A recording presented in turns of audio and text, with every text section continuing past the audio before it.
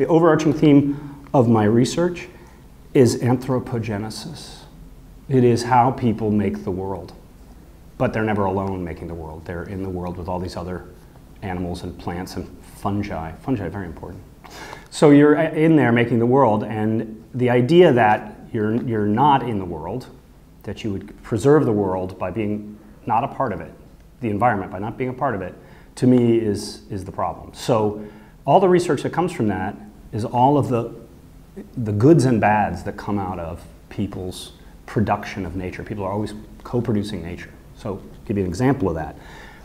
In South India, where we're just going to start our work in Karnataka, you can see dozens of endangered and threatened species, particularly bird species, but also mammal species. And they live, where do they live? They're not living in a conservation area. Where are these animals? They're living in coffee plantations. They're living in rubber plantations. They're living in tea plantations. They're living where people work. And there are lots of them. And are people saving these animals because they want to? No, they're saving these animals because there's something about the crop pricing and the productivity which configures the coffee plantation with a particular mix of trees. So how do you save dozens or hundreds of species in India? You can throw everybody out of the land and build a big fortress, or you can take a look at the price of coffee. And it is the price of coffee which will determine how many species you have.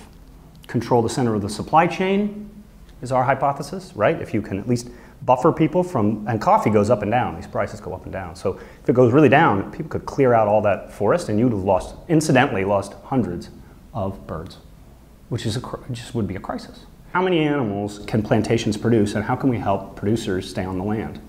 So how do you get both birds and people together to thrive in an anthropogenic environment, human-made? And there's an ethic that underlies that. My ethic is simple. Everybody eats. The birds eat, the farmers eat, you get your coffee. So we've got another project which is on mosquitoes, which is the reverse of that same problem, that anthropogenesis produces hazards, not just benefits. So the city, which is a great place to live, I love cities, right? They're wonderful. Cities are wonderful environments, but they're built perfectly for mosquitoes. Mosquitoes evolved with people. There would be so many fewer mosquitoes if there weren't cities and people. Now, it's not just people, they like birds. They live on birds and other animals, and mosquitoes are not wholly a human problem, but they do like cities. So how do we understand the city? How do we map the city? How do we use LiDAR in the city? How do we use different kinds of technologies to see the city the way the bug sees the city? Or they don't actually see, they transduce. They have sensors that filter carbon dioxide and various kinds of things that they're attracted to. So how do you remap the city from the point of view of bugs so that you can think about building the city differently or living in the city differently so that you're not exposed to hazards which deal very serious diseases, especially for people who work outside and the global poor, malaria, dengue, and this is visited upon millions of people around the world.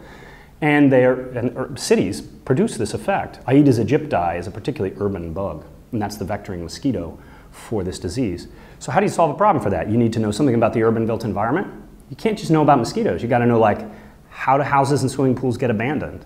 You have to know, you need an urban geographer.